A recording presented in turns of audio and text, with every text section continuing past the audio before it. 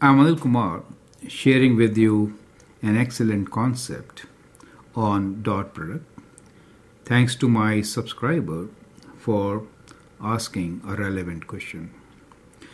The question here is that let's say we have vectors u, which could be written as ux, uy, and a vector v, which could be written as vx, vy.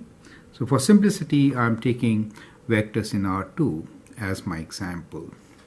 Now the question is that when we do dot product, that is when we do u dot v, we sometimes write this as magnitude of u times magnitude of v times cos theta, where theta is angle between u and v.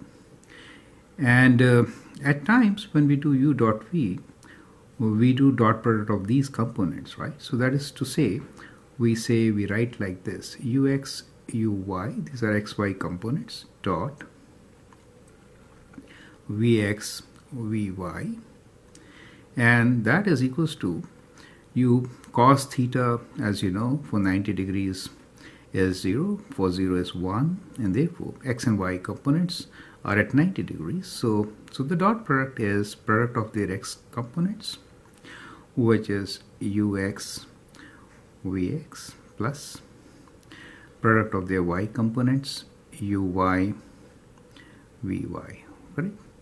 So that's what we get. Now the question is, why do we have these two formulas? And yes, they do really help us. How are they linked? That's the question. So in this video, we are going to understand the link between the two most commonly used formulas in vectors, which are for dot product, right? So we say u dot v is magnitude of u times magnitude of v, cosine theta, and u dot v is also equal to sum of product of their x components and y components, correct? So that is what we are going to understand in this particular video. So let me geometrically show what these vectors are. So let's say this is a coordinate plane, a limited space here. We'll do the questions in half of the page, as we have done for most of the videos. Let's say vector u is, kind of like this. Now for this vector u, we will write components of u. So this becomes the magnitude of u, correct? This is the magnitude of u. And the vector u in R2 can be written as ux, uy. Is that okay? Where this side is ux and this side is uy. Perfect. Now let me draw the vector v for you. Let's say the vector v is, let's take like this. Okay, that's vector v for us. So the components will be, let's draw a perpendicular. Now we can say this is the magnitude of vector v, right? And the vector v itself could be written as, in its components form, vx and vy, right?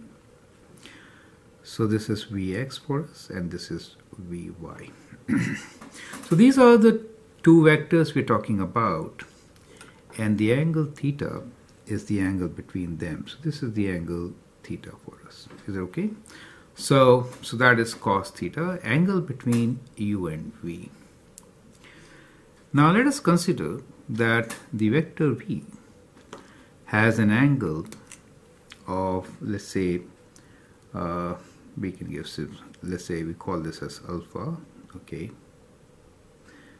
We'll call this as, let's say, alpha, and this angle u, we'll call this as beta. Is it okay? Okay.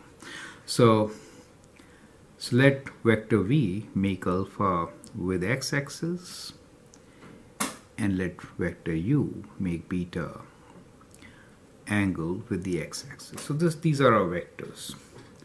Now in this derivation, I'm also going to use cosine of theta. Let's understand cos theta also. Cos theta,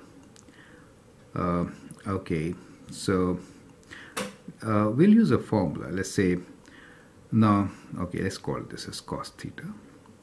So if I say cos theta, so theta is this angle, it really means cos of beta minus alpha. Is it okay? Beta minus alpha. So that is the angle theta. Do you see that? So cos beta minus alpha is the angle theta, correct? Now what is the expansion of cos beta minus alpha? Let me write down this expansion. Cos beta minus alpha is, okay, let me take it on the right side. Let's take it on the right side. Okay, that'll be better. So we'll begin by what is cos theta. So clearly, cos of theta is angle beta minus angle alpha. So we'll write this as cos of beta minus alpha. Is that okay? Now here we are going to use a formula. Cos beta minus alpha is what? So as most of you will know, it is cos beta cos alpha. It's a trigonometric formula of compound angles. Cos beta cos alpha plus sin beta sin alpha, right? Sin beta sin alpha. This is a trigonometric formula which is very common, compound angle formula, which we are going to use to expand cos beta minus alpha. Okay. Now, what is cos beta? So if you look at this triangle, the one with the green one, u vector, cos is adjacent. Let's write down. Cos is cos of any angle. Let's say cos of angle phi will be adjacent side over hypotenuse. Is that okay? So that is the basic definition. So cos of beta will be this adjacent side is ux, right? So we'll write this as ux over the hypotenuse, which is the magnitude of vector u. Is it okay?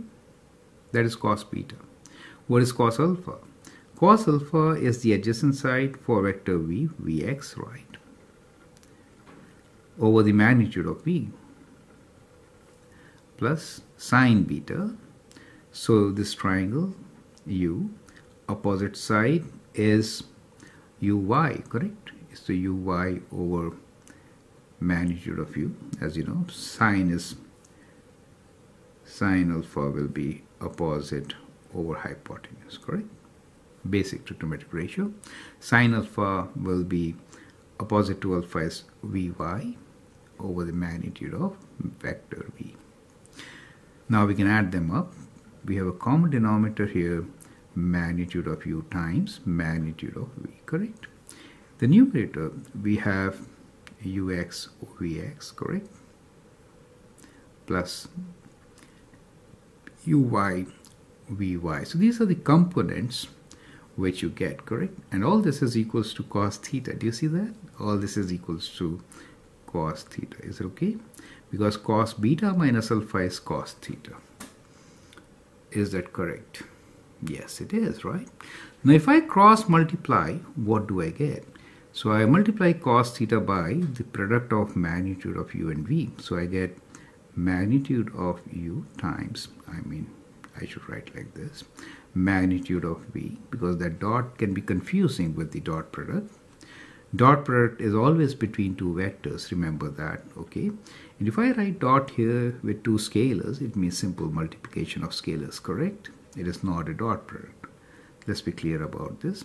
So we get magnitudes, product of magnitudes times cos theta as product of these two scalar quantities, right? These are scalar quantities, these are not dot products. This dot is just a multiplication sign between two scalars, okay? This is what we get. Now you can clearly see that ux, vx, sum of product of x components and y components is u dot v, which is the right side. Is that okay? This is the right side. And the left side is uv cos theta. Do you see that? And both are same thing. We call this thing as the dot product. So in vectors, we call this as the dot product.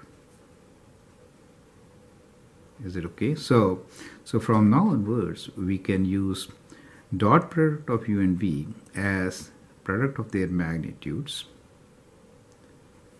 cosine theta, where theta is the angle between the two vectors, and which is also equal to their components product, right? So ux vx plus uy vy, right? These are the components, which are scalar quantities. Do you see that? So that becomes our basic formula for dot product to be used, right? So in vectors, we are going to use this formula in many applications, especially to find projection. That's one application. So in this set of videos, we'll look into conditions for two vectors being perpendicular, right? When the dot product is 0, and then we'll look into projection of vectors, and we'll also look for direction cosines, right?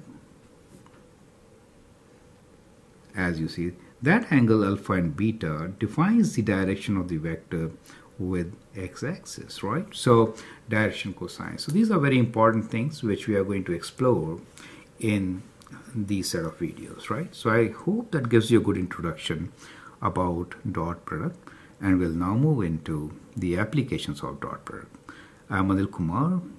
You should always share my videos. Feel free to post questions, and if you like, put likes. Thank you and all the best.